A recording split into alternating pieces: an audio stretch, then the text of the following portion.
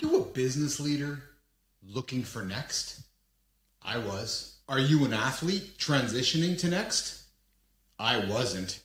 If you're looking for your next, this is the space for you. This is the Business Athlete Performance Lab. Hi, I'm Keith Bilous, and this is Live in the Lab. All right. A little bit of weirdness in front of the camera there for anybody who's watching, because I'm like, hey, where's the button? Where's the button? I can't get it going. How did you go viral on TikTok? You were on America's Got Talent. How much do you get paid to be on AGT? Oh, you didn't get paid.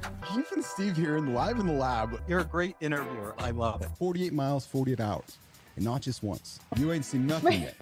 I hit 50 last time, and I'm like, yeah, things are a little different than they were 10 years ago. So trust me, things are to keep. You have no time for the BS that much of society seems to put on the table. Why is that? Like, what you're talking about is real right now. There's just no bullshit here, but it's just real. We brought you in with some Marley. I said, Joseph, let's talk music for a second. You said, well, Keith, oldies, 60s, 70s, and 80s. I've never talked to a sir before. Why are you a sir? In many ways, we're the same story.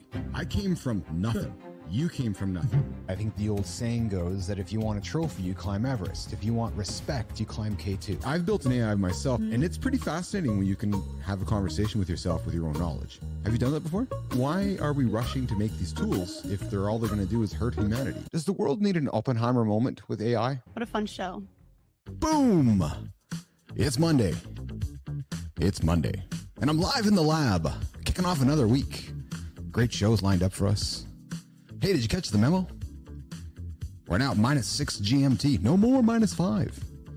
So if you're listening somewhere around North America, we're on the Central Standard Time Zone. A little bit of funk bringing us today. The Central Time Zone, -5 GMT. We're now -6. I gained an extra hour of sleep. You notice? Had to turn the lights up today, make myself look a little younger. Nah, I just got more sleep.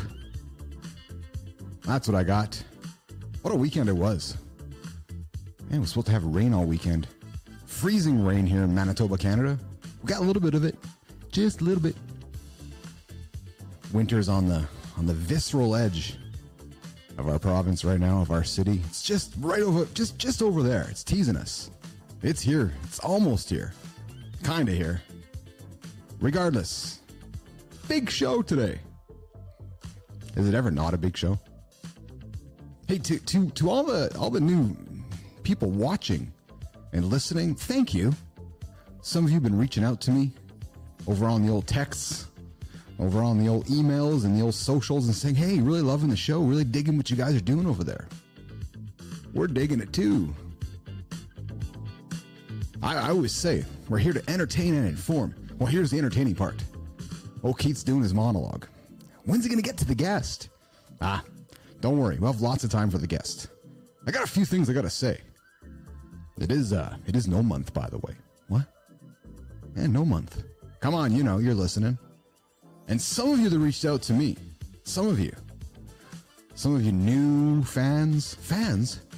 Is that what you are? No, we're going to call you Bathletes. You're all Bathletes, business athletes. You're part of the Business Athlete Performance Lab, so that's what you are. You're all Bathletes. You're not fans. You're Bathletes, not Swifties. What's Drake fans? Aubreys? Drakes? I don't know. To all you Bathletes out there, thank you. Thanks for jumping in, joining, making the show what it is, and giving me the feedback we need to keep making this show better. The show's for you. The show's for all of you. So if we're not here entertaining and informing you, you're not going to tune in. So if you have ideas for improvement, let us know. We're trying to do the best we can. We know who our audience is. All you business leaders looking for next. All you athletes looking for next. We don't talk retirement here in the lab. Nope. No retiring going on here. New word. It's called transitioning. Yep. We don't talk retirement, we only talk transition, because that's what we help you do. We help you get from over here to over here and find your next through some transitioning. Introducing structure, introducing accountability, introducing sustainability. And along the way, we say no in the month of November. Yeah, I mentioned it a few moments ago. No. No to what? Well, last Wednesday, I said no to peanut butter. And I made it through the weekend. So all of you that have taken the pledge, all former guests, and upcoming guests, Matt Shoup. November's here, the month of no. Say no to a poison. Just make a better choice. Not asking you to change your life. Maybe transition to a new one, but just say no. Make different decisions. Maybe you'll put the peanut butter aside. Maybe you put the chocolate down. Maybe you'll put the salt down. And we're going to ask the same question of Matt Shoup coming up here in a few moments. But before we go any further, I invite you to head on over to inside.bapple.ai. That's inside.bapple.ai. And why are you going to do that? Because I want you to pop your email address into that form that's on that page. Subscribe to our newsletter so that we can start informing you of cool things that are happening in the lab. Our ambition is to get you on our list and not spam you. No, not spam you. Just help us start building that community so we can start giving you things, showing you things that will add value to your life. So head on over to inside.bapl.ai and throw your old email address in there, and it's a good way for us to stay in touch. A great way for us to stay in touch. And along the way, subscribe to the YouTube channel. As we know, that helps pay the bills. Inside.bapple.ai. It's the Business Athlete Performance Lab newsletter. We send out a weekly recap at the end of every week. So if you missed any shows, boom, one email in your inbox, you got them all. That's it. All right. Why don't we stop chitter-chattering and get at her and move our conversation and our attention to the left. But before we do that, why don't we introduce our next guest? The author of Happy Baby. We know how much I love doing Happy Baby. Matt's going, wait a minute, it's not Happy Baby, Keith, it's Painted Baby. Oh, I know, Matt. I know it's Painted Baby. But the audience, you see, Matt's not going to forget the intro now because they're thinking of the Happy Baby pose. Come on, all you athletes, all you business leaders. You guys ever done Happy Baby? Give it a shot. It's a great, great way to keep that look. Matt? What's happening? I hit ending on the intro too early and I brought you in, but that's okay. Little technical errors never hurt anybody every now and then. How's it going? Good. Welcome to the lab. Yeah, thank you. Thank you for having me. Yeah, I'm really pleased you're here. Now, it's November. I'm going to get right into it. I've taped up my peanut butter, and what you missed in my what you missed in my intro was a little rumor has it somebody's addicted to M&M peanuts. Mm-hmm. Yeah. Yeah. You're going to write that down on the list for me, Matt? November? You're going to write them off? You're going to say nope? I was just going to say, yeah, what would I give up? I could do that. Could you do that with me? I robbed my kids Halloween candy. So they come back from trick-or-treating, and then my son didn't even go. It's probably my daughter's one of her last years. And I was like, give me the peanut M&Ms. I was just going to ask you, I'm going to say, Matt, so last Wednesday was Halloween. How did you make out with those M&M peanuts? I took as many as I could. I made out very well. Yeah. Of course you did. Yeah. So this year we went with the big candy bars, less so than the little ones. And Dad was the guy handing out the candy bars. So Dad was happy this Halloween because Dad had lots of full-size candy bars to eat. Yes, absolutely. Yeah. So Matt Shoup, you join us from where today? I'm in Loveland, Colorado. And just so the audience knows, it is not Matt Shoup. I was corrected before. I'm going to start it now. It's Matt Shoup. Shoup, right? Shoup. Yep, Shoup. Like shout, except with a P instead of a T. Yeah. Yeah. Oh, okay. There you go. It's Shoup instead of shout. Okay, I got it. And then the second thing I will correct myself because I don't know if I did the best job correcting it in the intro is that it's not, to my children's disdain, a Happy Baby. It is Painted Baby. Painted Baby. Yes. Yeah. Maybe we could read Painted Baby while we're doing Happy Baby, though. We could. So let's get into Painted Baby and the other books in a second, but let's tell the audience more about Matt Shoup.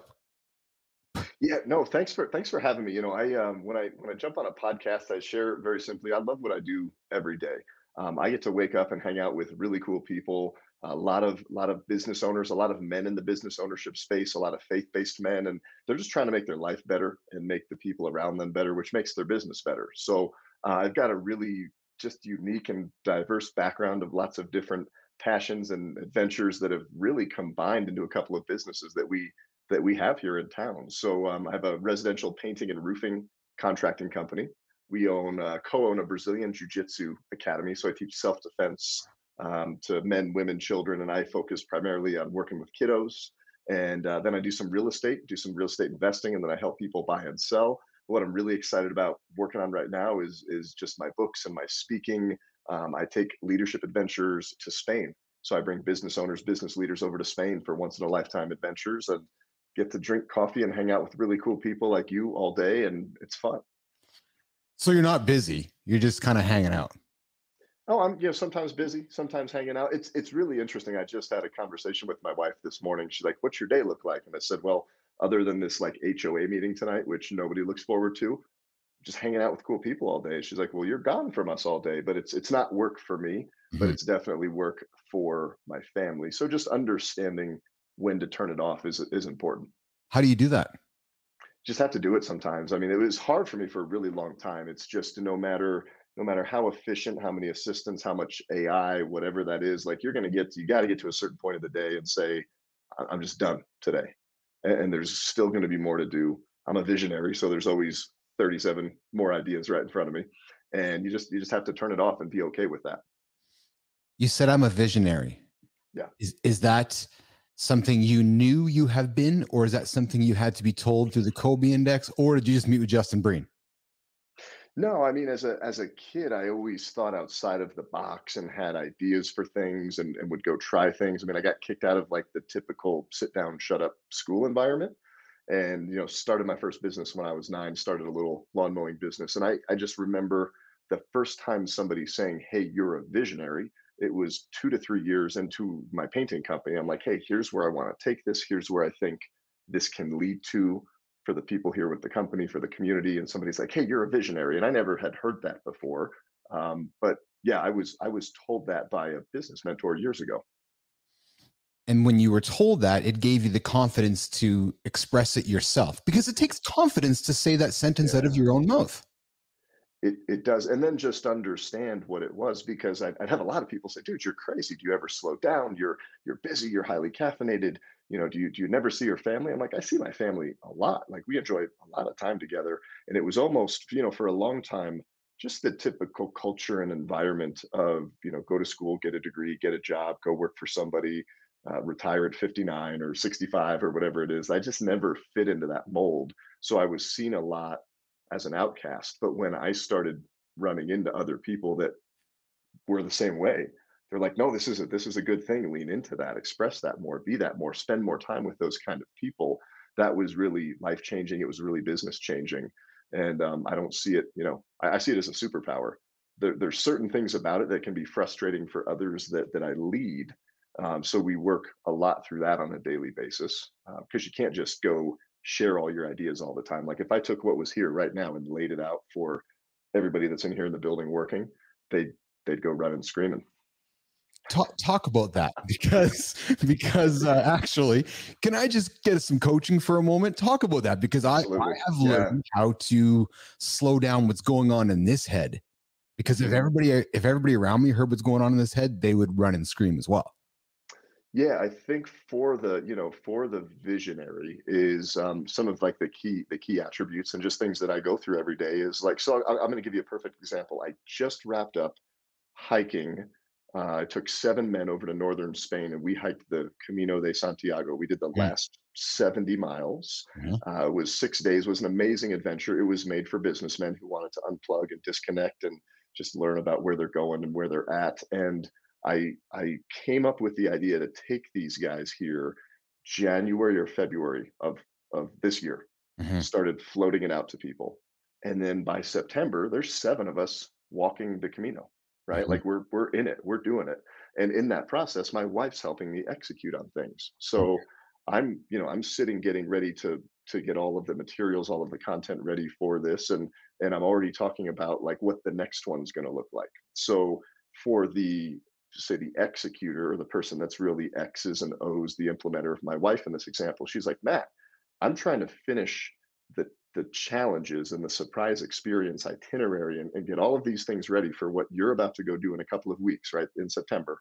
And you're already talking about what the next one looks like in June of 2024." And it short circuits somebody that's trying to implement that vision, to put the X's and the O's in. So what's really cool is when a visionary can get with another visionary, go have a coffee, go have a beer, go cast your vision and share your crazy 10-year down the road ideas. But the people that have to execute on those, their brains work differently, right? The implementer, the executor, the X's and O's logistical person that takes the vision and makes it happen. You can't interrupt their process to share what you've got 6 months down the road.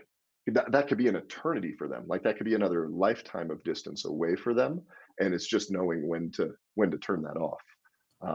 But then we as visionaries need spaces to get excited in, because we literally touched down. So we touched down from the Camino. I'm second day into this 6-day hike. I look at the guy next to me. I go, hey, your son could do this hike. He's 12.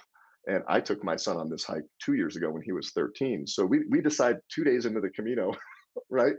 That we're going to do a father-son one in June. So I get back and what am I excited about? Like I didn't even debrief on how the trip we just did went. I came home and I just like threw up on my wife. Here's what this one's going to look like. And she's like, how did this one go? We're always moving faster than a lot of other people can keep up with. You're living life. Yeah. Yeah. You're actively living life. Like you're proactively living life, and you're teaching others how to proactively live. Yeah. Many just I would suggest you mainly just react and just kind of go through life. No, they absolutely do. They let life happen to them, right? Yes. Instead of going out and being intentional about things. And there's things you can't control. There's going to be things that happen. Of course. But I think the mindset, it's difficult for me. And this is part of what I do, right? I like to get around people and get them inspired and excited to know who they are, know where they've come from, know the value their story has and what they want to do and where they want to go and who they want to serve with it. And when somebody says, yeah, but I can't do that, and they put up those roadblocks, those are very overcomable. Because I started with nothing, saw in the intro, I started with nothing. I had some cards stacked against me growing up. And, I shouldn't be here on paper. I shouldn't be here on a podcast with you talking about any kind of business, leadership, manhood, success based on where I was, 25, 30 years ago. Matt, take our audience back 30 years ago then. Open the door. Tell us your story.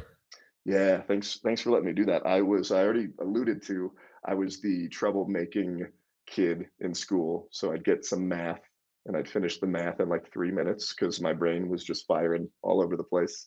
And I'm like, you going to give me more schoolwork? They're like, nope, that's all we got today. I'm like, well, fine. I'm going to go WWF, jump off the chairs and play like I'm Hulk Hogan, and hanging out with my buddies. So we're getting in trouble. And I got a lot, why can't you just sit down and behave and do what you're told? You're always talking. You're always telling stories. You're always talking. Stop talking.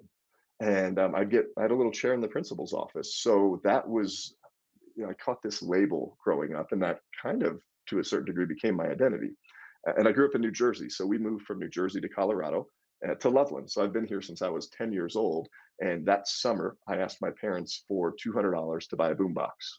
This is when compact discs just came out, and all the kids had boombox. You go to Radio Shack, and they were like $200. So my parents said, "No, sorry, you make $4 a week cutting our grass. If you want to work all year and do that, go ahead." And I said, "Well, that's too long. I don't want to wait that long." They said, "Find out a way to make your own money." I'm like, "Well, let me use the lawnmower." So I just knocked up and down the street, knocked doors, and landed little lawn mowing accounts, and I made a couple $1,000 over summer between 4th and 5th grade.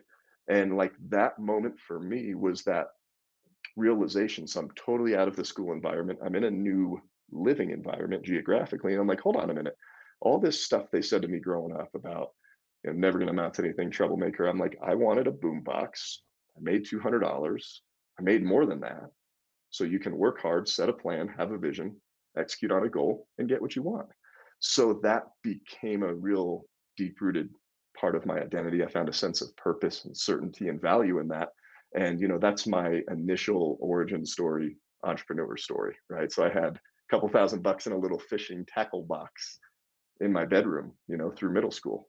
And how old were you when that light went on? I was like 10. Yeah. I was right turning 10 right there. Yeah. It's interesting to hear you say that, because I reflect upon, just my youth. I was selling caterpillars in jars or rocks in jars, trying to figure out how to make money. And I look at people that do it at that age. And when you learn that you can do it, school becomes secondary, doesn't it? It's like school becomes a Mhm. cultural I have to go do. Yeah, it was. For me, looking back on school, I didn't hate school because I made some friendships. I definitely struggled with just a lot of identity and confidence. I got bullied a lot growing up. I had the Cartman sister from South Park. I had the big headgear and the buck teeth, and just very kind of wonky and not confident. But when I got into that business space, totally different Matt. So I would say, I went to school, got the grades, got great grades, but Mhm. it's like, let's get it done as efficiently as possible. I don't care if I retain or actually learn anything, and then let's get out to do business. Another big passion of mine that I found throughout school that I really just enjoyed was Spanish, just the Spanish language, engaging with people speaking Spanish, helping in the capacity of translating for families at like a local elementary school. So, like my senior year of high school, you have to take one class. So, I took my college composition. We went and did weight training as an elective. Like, what a tough year, right, of school. Write a paper, go lift weights, and then go hang out and help at the elementary school. And they had me mostly translating there at the school, which was really fun. So let's keep going on your journey, and I want to explain Yeah. why. So my audience is guys that are transitioning, Matt.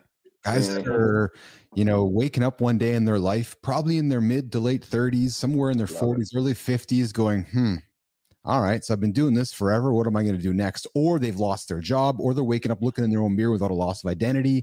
Retired athletes. One of Yes. the guys here, Dale Weiss, who's played hockey since he was 5 years old, wakes up at 32 going, where did my team go?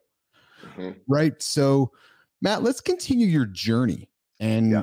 because you're probably relatable to a lot of guys that are listening to this right now. So you were kind of I don't want to use the word troublemaker, but you were the kid Oh, in, well, so yeah. so you're the troublemaker in Yeah. school who Uh-huh. who had a talent to make money. You started making money. You learned that the business light went on at 10 years old.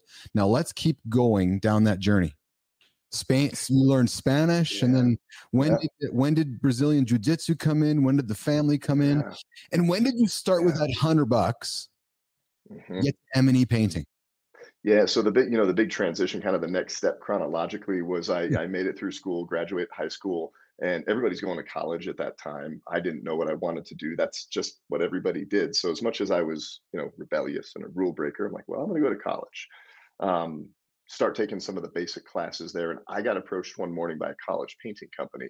They came into one of my early morning classes and they said, "Hey, we've got a summer internship. You get to learn about sales and marketing and business and running a business." And I'm just boom, boom, all the lights are firing. Mm. And so fill out this card if you're interested. I had no idea what it was. Like, I could have been selling encyclopedias. Like, I had no idea. I filled this card out and I go through their recruiting process. And literally a month later, I'm spring break, knocking on doors, learning about business. And it kind of took me back to those roots of being a kid. So I worked for 4 years while I was at Colorado State University with this college painting company, and made a bunch of money, made like six figures over 4 years. And I just share that because I spent way more than I made. And that kind of lines me out to, one semester I go to Spain to go do a study abroad program, and that's where I just completely fell in love with Spain. It's a huge part of my life. We'll talk more about, but I get back from Spain. I meet my wife in the basement of a bar.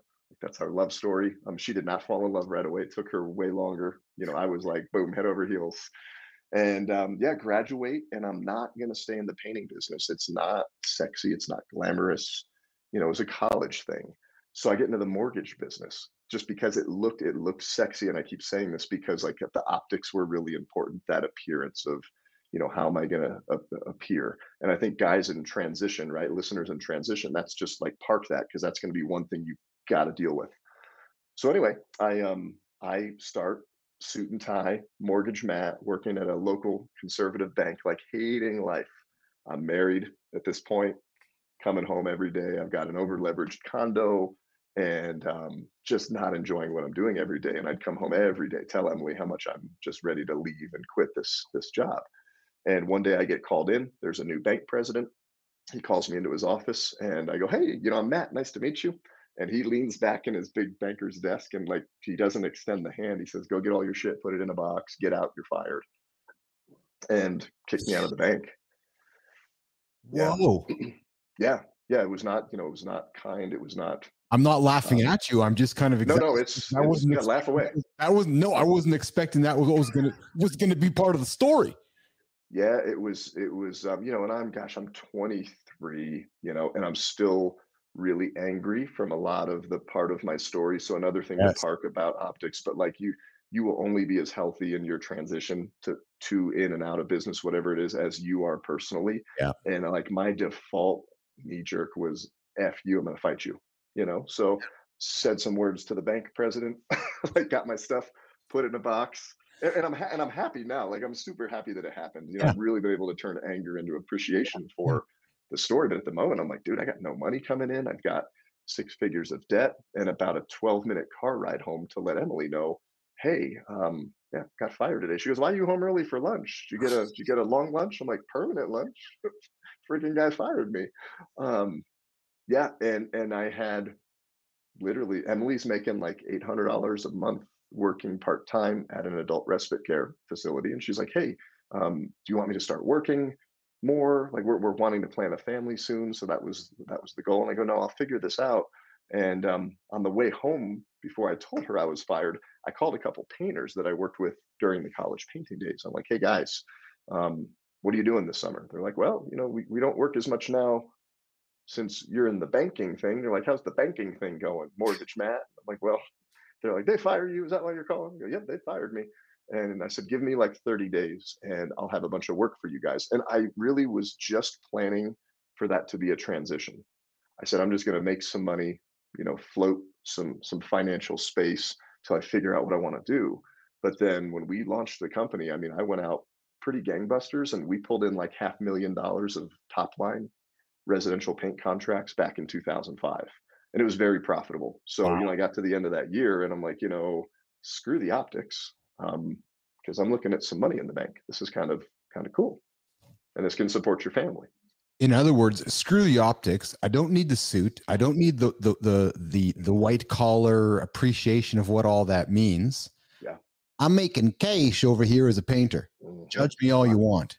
Sure. Really, Yeah. right? That's really what because I think Hmm. that's a struggle for a lot of people. I don't want to be a painter. I don't want to be a guy who has a lawnmower. I don't know if you know the name Brian Clayton. We had Brian Clayton on a few weeks ago. Brian took $20 a lawnmower and turned it into the Uber of lawn care in the United States. Right. Love So that. Yeah. very, very similar, very similar, but you took $100 and turned it into a very profitable growing painting company. Yeah. People And that are listening yeah. to this, Matt, are going, but you're going, no, go check my bank account. Yeah, go. And I mean, I just I interviewed a gentleman on my podcast. He's a good friend of mine here in town. Like he's in law enforcement. I got a huge heart for law enforcement, and Yes. he had been in the business like 17 years, and he's just like ready to be done. He goes, I'm going to start a junk hauling business, but I make 100 and some odd thousand dollars a year at the department here. Plus, I get a car, get all the benefits, and he goes, I don't know how I'm going to bump out of that. 2 months into a junk hauling business, like picking up people's crap, taking it to the dump, he replaced his income at the Mhm. police department and then turned it in. I've got a guy right now who's also another police officer. He's a photographer and he's getting ready to make that transition. And he's about halfway to the income that he needs, but he's doing zero marketing. So it's like, hey man, just make a plan to fill in that gap. Yeah. And again, we'll talk more about that on the executable steps for people that are transitioning. Um, but yeah, it's fun. I mean, it's been a really fun story. I mean, my story, I really believe gets to help people wherever they're at. It's clear that it does, Matt. It's clear that it does. So during your story, you started a family as your business was Yeah, growing. yeah. Now, how did you manage the challenges of running your business, Mhm, taking care of your own mirror, being a family man? You said mhm. something a few moments ago. Your Emily says, would you like me to pick up some extra hours and do this and do this? And with all respect, your pride got in the way, and you said, no, I'll take care of it. Right? So it's like, is that a Yeah, pride thing? yeah. Is that a teamwork thing? But what strategies, Matt? What principles do you have in place that ensured both your business, your family thrives? Because I can tell you're a family man. It's very clear to me you're a Yeah, family guy. yeah. No, and it's huge. And I mean, that took a lot of learning and prioritizing and being called out where I wasn't doing it well. And man, I hate, like I host a podcast. I hate when the guests come on and they talk about how awesome they are. I think some of the biggest lessons are in the failures and the screw ups. And I would Oh say man, early, like Early on, I was awful at that. It was sun up to sundown to like we gotta work, we gotta. It was that hustle, sleep when I'm dead kind of a thing. And yeah, like that built the business. There's a time for that, but I remember one day within the first 2 years of the business, Emily's like, "Hey," she's like, "I'm over here. Remember me?" Just Mhm. just like that little thing right there. So some of the lessons that I've learned is if you are transitioning, if you are in a job right now and you hate it and you're going to leave it, or you just got told to put all your stuff in a box and leave and you're fired and you're like without income, there's a window that you have to determine with your family, right? Your spouse, your kids, whatever that family dynamic looks like. You say, hey, I'm going to start a business, I'm going to, or change career paths for the next 6 months. I'm working 12 hours a day or 15 hours a day, and is this okay? So I found that there's this whole balance thing. Like nothing's ever balanced. There's seasons, but communicating those seasons. Like this summer was a wild summer. It was way too much, and we knew going into it was going to be a wild summer, and we knew coming out of it we get some rest and some peace. But we just had to set that dynamic, and it was crazy. So just being intentional with your time, and then knowing if you're going to be short time on the family, you've got to make it back up, because you can't keep that. I know a couple of hustle and grind guys that are divorced now, and their kids hate them and don't talk to them. They've got lots of millions of dollars, um, but in exchange for what? Yeah. So I've been through divorce. I've talked about it on this show. I've been through building a company, successfully selling a company, and going through that entire journey, Matt. I Hmm. say that because it's relatable to my audience, and I've learned Hmm. along the way. The more I express my failure, the more I'm a superhero. Right? Yes. Think about Yeah. that, right? And it's Absolutely. Yeah. really interesting because you look at Batman, you look at Spider-Man, you look at Bruce Wayne. Bruce Wayne had his fallacies, right? Peter Parker had his fallacies, right? Yes. But when Yes. they put their costume on, they were superheroes. Well, when I Hmm. get behind the mic talking to my audience, or go talk to the athletes out there, or talk with my kids, you become the human. I think you become an even bigger superhero to those people. No, absolutely, and you just get to connect with people on a different Yes. level, because and this is like, a big core part of Painted Baby is in the business space. I mean, I remember the first time, like I'm a little bullied kid in New Jersey and getting my butt kicked on the playground, and I got buck teeth and headgear, and like, and then some little old lady pays me $20 to cut her grass. Okay, a little bit of confidence, but I mean, I'm sitting here at like 23, 24. We've built a $1 million company in like 3 years, right? So here's a million Congratulations. dollar company. Yeah, no, thank you. And I'm like, join the $1 million, entrepreneurs club, entrepreneurs organization, right? Yes. And I'm running around with all these guys, and like I still don't even realize all the crap that I'm carrying as just I'm still a kid. My brain's not fully formed, right?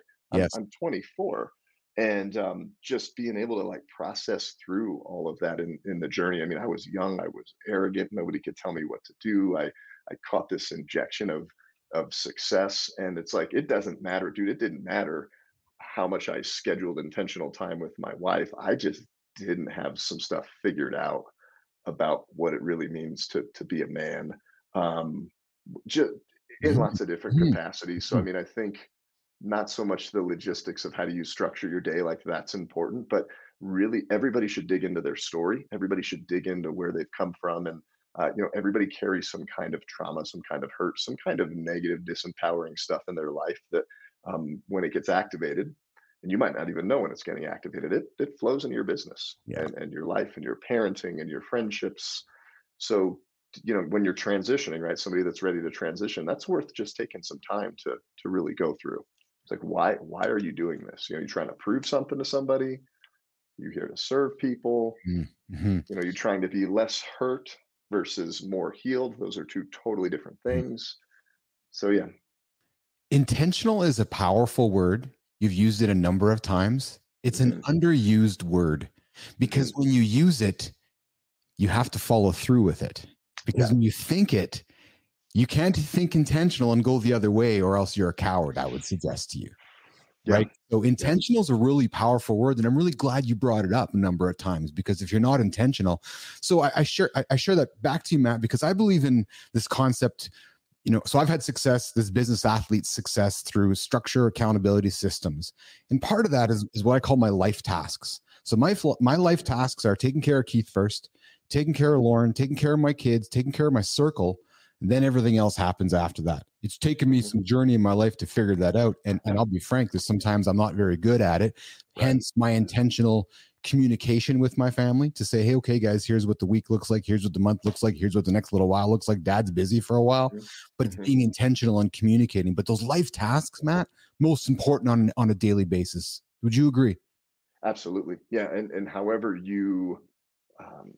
you structure those, right, and Yes. schedule those. I mean, some people, like, I am very intentional and structured with the calendar. Like, this is my time. This is workout. This Yes. is faith time. Things like that. And then you still don't execute on that perfectly. I'm like, how did today end up like this? Because it was supposed to be like Yeah. this. And then the Yes. fires come, right? The emergencies come. But yeah, no, that intention is walking into, you talked about, you can't just wake up, roll out of bed, not know what's going to happen that day. It's like, Mhm. okay, I get up. What do I want to accomplish? Who do I want to accomplish it for? What's the outcome? I know a lot of families, they spend a lot of time together, but they all sit there and they're on their phones, like they're watching TV while they're on their phones. Nobody's engaging. They're like, we spent time together. Like, you didn't spend any time together. You were all off in your own little worlds. Like, I'd much rather have 30 minutes of just an intentional phones off conversation with Emily and the kids to see how their days were. A Mhm. little debrief of the day. We love doing that every day. Mhm. Matt, you've spoken about being a man of faith a few times on this Yeah. show. What Mhm. does that mean to you? Yeah, so I follow Jesus. I believe his story is true and that what he said is true, and that's what I'm betting my life on, and use him as the example to follow. And wasn't always like that. So I got picked up out of a field. I was almost dead when I was 19. I was on tons of drugs, tons of alcohol. That had been my story going on for a decent amount of time there. And I got picked up by a police officer. And the long story short with that is, he had two options of what to do with me that night. He first was like, okay, is this kid gonna die? Think he's okay still? And he's like, do you want to go to the drunk tank or do you want to go home? I'm like, I want to go to the drunk tank. He's like, well, then you need to tell me how to get home. So I told him. I still knew where I lived, and he took me home. And at first, he was very condescending, very judgmental, very stereotypical police talk and attitude, right? Casting judgment on me. And then he takes me out of the car, walks me up to the door, and he says, "Hey, Matt, like, the reason I was so pissed and angry and upset with you, because he was letting me have it in the car about why I shouldn't have been doing what I was doing." He walks me up to the door and he's like, "Hey, the reason I was so upset is because I came from another department in a bigger kind of metropolitan city, and there was a kid that really reminded me of you. And we picked him up. He was doing the same thing you were doing. And instead of taking him home, we took him to the drunk tank, which turned to the hospital, which turned to the morgue. And then I had to go drive and tell his parents, that their son's not coming home." So he totally changed his tune and began to show me just grace and love and forgiveness. He didn't quote a Bible verse, like, he didn't pull out John 3:16 or slap me with a Bible or anything like that. He just human to human, man to man, showed me some love and compassion and some grace. Like, he had all the control and authority to, like, take me to jail and punish me. And so I go home and I wake up the next day and I'm sitting there thinking about this. And I had been presented with the story of Jesus a lot of different ways from a lot of different people who followed him, Mhm. but they followed him in very interesting ways. And I mean, I was so turned off by a lot of that. And again, I'm angry. I've still got my own stuff going on. So I was like, I was looking for the bug in the weeds per se. I'm like, I'm looking for them to fail at being perfect and everything. So I just said, hey, at this point, like, I've got to decide if this story is true. And I read a couple of books written by Lee Strobel. He was a journalist who went out to disprove the story of Jesus. And then he concluded, after like 2 years of research, he quit his job and went on this 2-year hunt to disprove this story, that the story is true. And I go, hey, at this point, I've got to make a yes or no decision. And then I did. So, I mean, I'm 19 years old, and that's when I turned my life over to Christ. And that journey, man, that's been just a crazy journey of imperfection and improvement, people pouring into me. And I would share, though, that I hadn't really been super bold in my faith. I wouldn't have jumped on your podcast last year and told you that story, because I felt like it had to be separate. Like, I had to compartmentalize it from business and everything else that is a part of my life. Yeah, so I've just been boldly sharing my story and my faith, and it's been really cool. So I just got goosebumps. I have goosebump moments throughout these shows, and I just had another moment with you or with this guest to my audience who are watching or listening, and I'm just kind of rivaling some emotion right now. I need to pause. So a year ago, you would not have shared that. So I want to thank you for being vulnerable and sharing that. No, and I'm not saying that to Yeah. make a crack out of you or to make light of it. I'm saying it because um, it was a thing for you up until even a year ago. So there's people listening right now that have their thing that they're Mhm. struggling with, and there's a Yeah. process that we go through become to gain the confidence to speak about that thing. Do you see? You know what I'm getting at, Matt? Yeah, absolutely. Yeah. No, and everybody's got that. Yeah. And for me, it was just, I was bold in my business story and my Yes. fatherhood story and my man. And then somebody's like, well, what about this over here? They're like, aren't you a Christian? I saw you at church. What do you like? If They're I may like, this is interrupt your identity, isn't it? It's part of your yeah, identity. And you're like, well, wait a yeah, minute, I'm not really yeah. true to my identity if I'm not including this part of it. And for me, it was, and I think it was maybe a cop out, if I want to say it that way. Is I don't need to say like I'm going to come on your podcast and I'm going to be kind and I'm going to be loving and I'm going to be compassionate, and then you're just going to know that I follow Jesus, right? I don't need to say it. I don't need to lead with it, Mm. right? And I just thought that was the case for a long time, and it wasn't. I'm missing opportunities to share that with people, and it's been really cool just because I get to speak to a lot of men. I get to a lot speak to a lot of men that have found their faith, but then also guys that are circling like right outside that edge. They were circling right where I was, right as I'm doing all these drugs and alcohol and chasing the women and getting messed up, like to the point I Mm. should have been dead every weekend in college Mm. for an entire Mm. year. I don't know how I was alive the next day after these nights. And there were just these people in my life that, they weren't judging me. They were just, hey, Matt, check this out. Come have a coffee. Check this out. So I think not asking somebody a question that could help them make their decision about eternity is like, you can't not ask that question. You can't not have that conversation. Finding Jesus helped you find purpose, Matt Shoup. Yeah. Would I be correct in that? Yes, absolutely. Yeah. Yeah. Gave you clear purpose. You froze up there for a second. So gave you clear purpose, didn't it? Yeah. It Yeah. absolutely did. Yeah, it absolutely did. And then a year ago, um, that purpose was reignited when the Mhm. light went on, and you're like, no, I got to share this. And there's a way to share it in a way Yeah. that people will embrace me and will embrace my message and not look at me as the stigma Christian guy. And I mean that with all respect, right? No, I'm serious though, right? No, no, man, I get it because it was like it's like I don't want to come across. There was this guy in the dorms. You Okay, like don't, I share. you don't. I appreciate your authentic genuity about you. You don't. Right. Yeah. No, and it was just like it was so funny because as I'm just so close, like I'm so hammered every weekend, right? And I'm coming back to the dorms. It's 2 in the morning, and I'm drunk, and I'm hungry, and I'm walking down the hall smelling Chipotle like steaming out of the door of this door room, and then I hear the guitar music because it's this guy named Brad, and he's got all his little friends. He's like in his cargo shorts and his wife beater, and they're singing Jesus music, like having a Bible study. It's like it's now Saturday morning, right? So Friday night's passed, and it's 2, 3 in the morning, and I'd walk down, and I'm cursing, and I gotta get this tonight, and I'd walk past the door, and I'd always stop. He'd always look at me. I always look at him, and he's like, "Hey, Matt, what are you doing? Are you drunk again?" And I'm like, "Yeah. What are you doing? Are you talking to Jesus or something? Like, what are you doing?" And I'm like, "Did he offer me some Chipotle? Because I was high and I was hungry. I could have no, like I'm being funny because it's funny, and I think back and I get to the point like, Yeah. dude, no, he's judging me.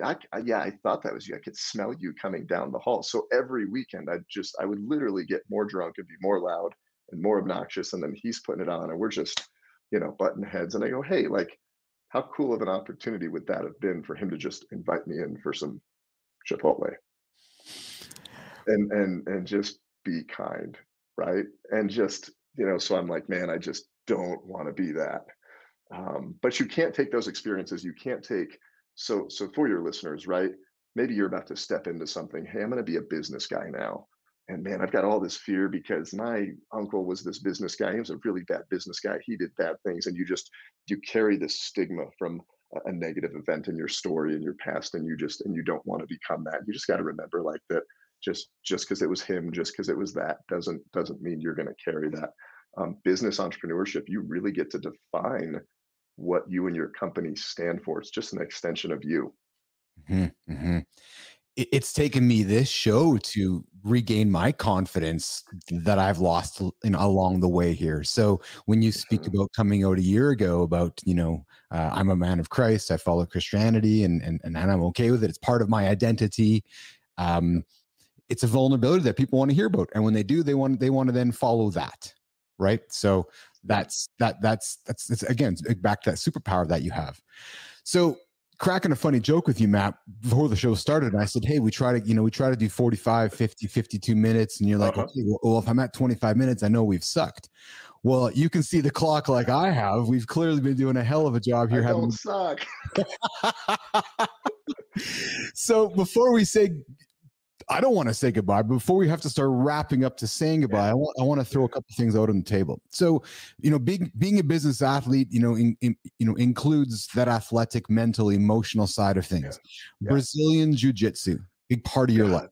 God, Big, gotta big talk part of about your that. life. Yeah. Yeah, let's talk about that for a few moments for our audience. How's that So influenced your personal, professional life, and how do you fit that in?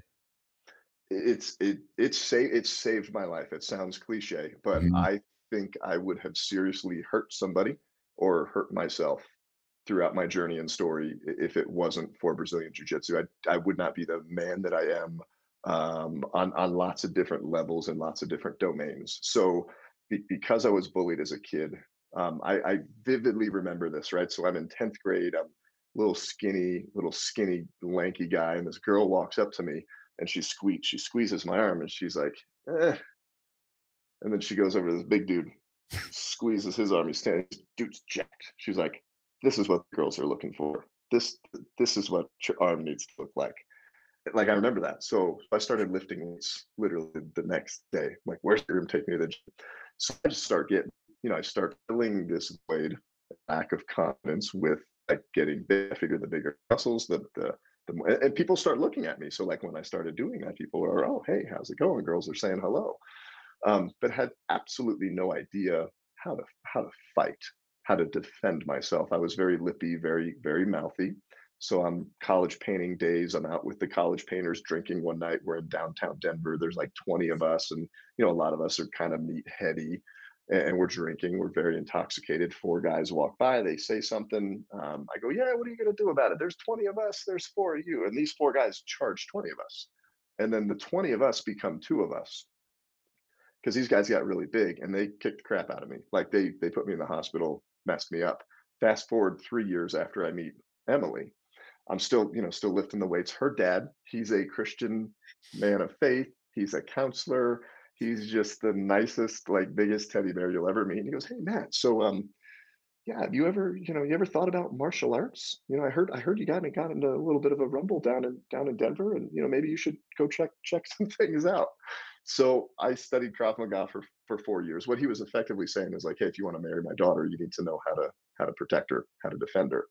And I do this Israeli hand-to-hand combat stuff, but there was nothing on the ground, right? There was no groundwork. So we move, and I'm driving by this jujitsu academy every day, going to continue to lift weights. And I'm like, I'm going to go in there and show everybody my striking skills. Like, oh, mixed martial arts. Yeah, I watched that on TV. I'm gonna go in there, and so I roll in after a workout at the Gold's Gym, and I come in, and there's not a kickboxing class. There's all these guys putting these pajama suits on and putting on their belts and rolling around on the mats. I go, "What is this?" They go, "Oh, it's Brazilian Jiu Jitsu." And I said, "Oh, it sounds fun. What's the goal?" And this dude, he grabs me. He goes, "Oh, you're gonna have fun, big guy."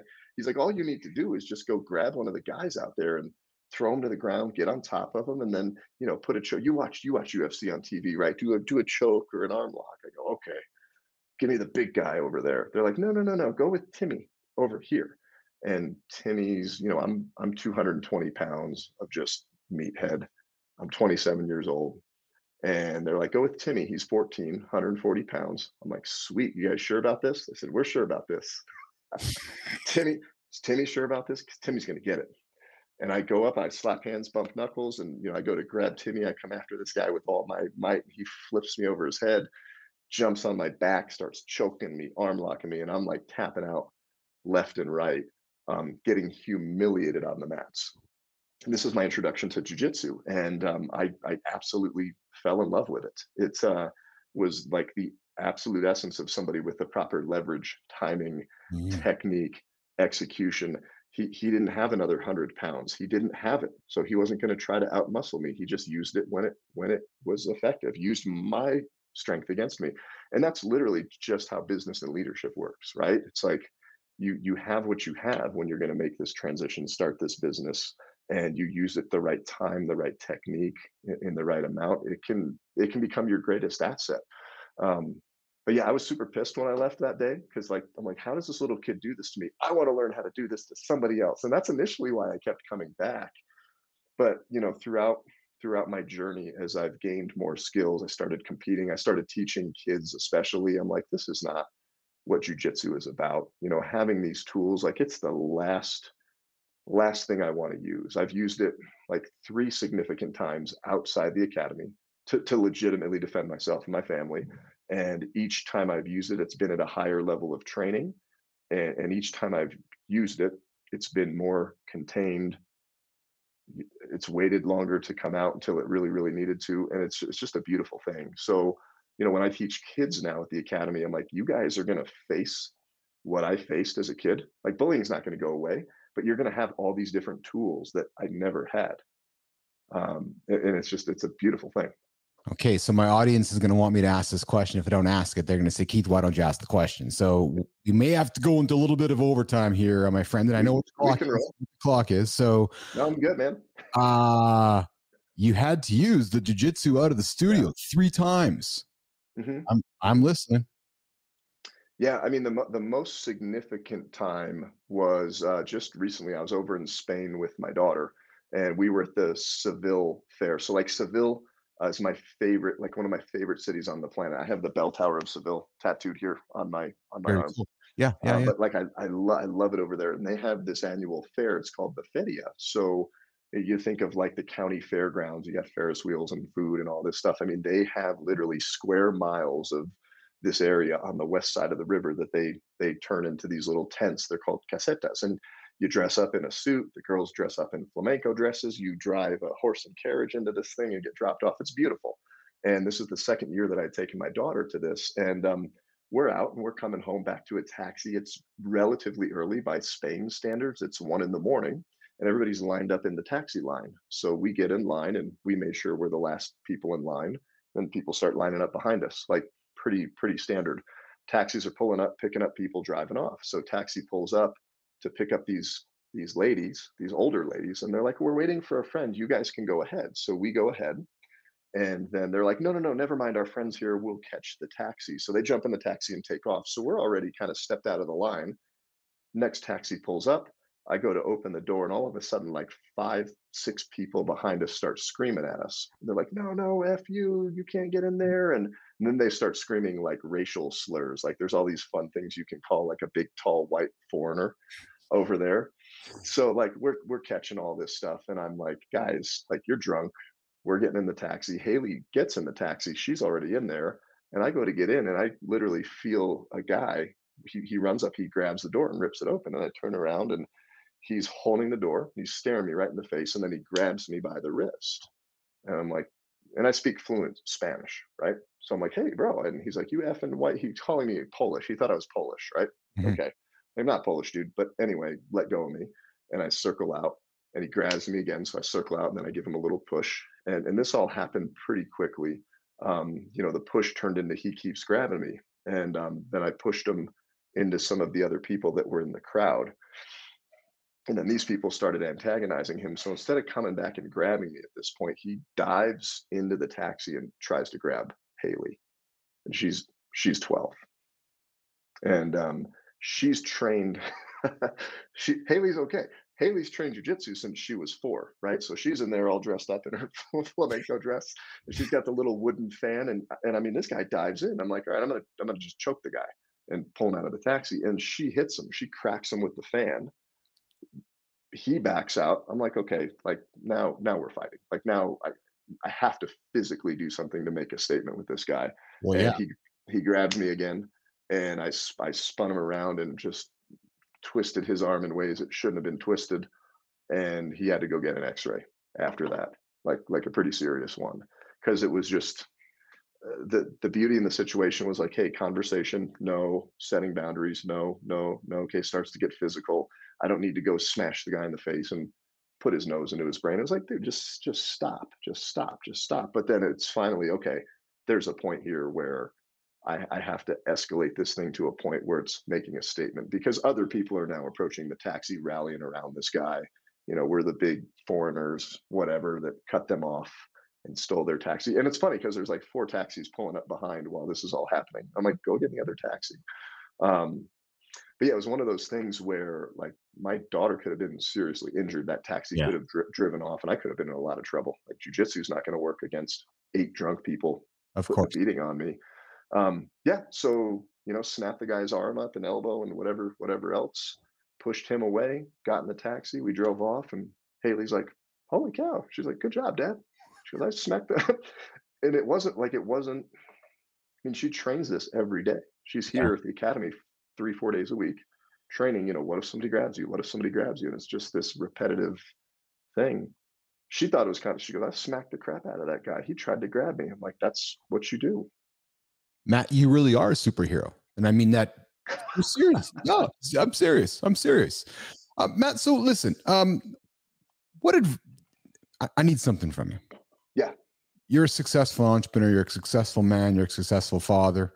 What advice do you have for business leaders, retired athletes who are looking for their next and seeking to Yeah. make that positive impact on their Mhm, communities and the world? mhm, yeah. First thing I'd say is in my transitions, because I have multiple businesses and I'm transitioning out of things that I've known that have been part of my identity that give me certainty, security into this unknown space. And enjoy that space that you're in. So enjoy the transition. I see too many people that rush into something because they feel like they have to fill that void or fill that gap. So just enjoy it. Just enjoy it and say, I'm here. Mhm. You may, if you have the benefit of financial runway because of the transition, then that gives you more space. And some people don't, but like even if you don't, still enjoy it. Um, I interviewed a football player. He was a professional football player, and I mean, when he made that transition, he said that was really, really difficult for him. But he's like, I leaned into just knowing that I was in a transition. The next thing is like go back to dreaming it like you were when you were a little kid. Because you may have found this career, this business that you sold, whatever it is that you maybe stumbled into or wasn't your calling, and it's just what kind of pulled you in. But just take in this space, take some time to say, what does life look like? What is the vision? What did I want to do when I was a kid? What are some other passions and some other interests and hobbies that I have? And then when you go, okay, I think it's this. I think it's business. Go out and take people to coffee, lunch, dinner, what breakfast, whatever. Go interview people and go spend time with people that are in that space that you are looking to get into. And then you've got to make that commitment. So this photographer I talked about, the police officer photographer, I'm like, dude, even when you replace your income, you're wired so much that even when it's replaced, you won't jump. So you mentioned a Kobe, right? Like there's all these personality type surveys. I'm very deeply involved with DISC and Human Motivators Index, but go take a free or a low cost personality survey to understand how you're going to make these decisions about the transition. Reach out to people, and then you've got to make that commitment date of what you're going to do. And then when you make that transition, and I've learned this a lot, is be patient. Good things take time. There's these flat. I had a flash in the pan business success, right? My business grew really quickly, but to have longevity and to have something that really builds over time, you got to give something a decade. Mhm. and, Yes. and we're too short-sighted because of all the crap on social media. It's like, hey, I did this and I got this many, I own this much real estate in 22 months and I did it with everybody else. Like, and just everything that's out there, whatever it is. I'm not knocking the real estate guys, whatever the stuff is. It's like, no, it took 20, this is like a 20-year journey, 30-year journey. for me. Nobody sees the 30 years before. They just start hearing about it when it's all said and done. Mhm. Matt Shoup, now, over the hour together, I have not given you the opportunity at all to talk about Painted Baby, become an award-winning company, any of the speaking tours that you do, and the books, and all the other successful things that you do. So at this point, as we say goodbye in a few moments, I'd like you to take an opportunity to plug what you want to plug. Make sure the audience knows how they can find you, what they can get from you, et cetera, et cetera.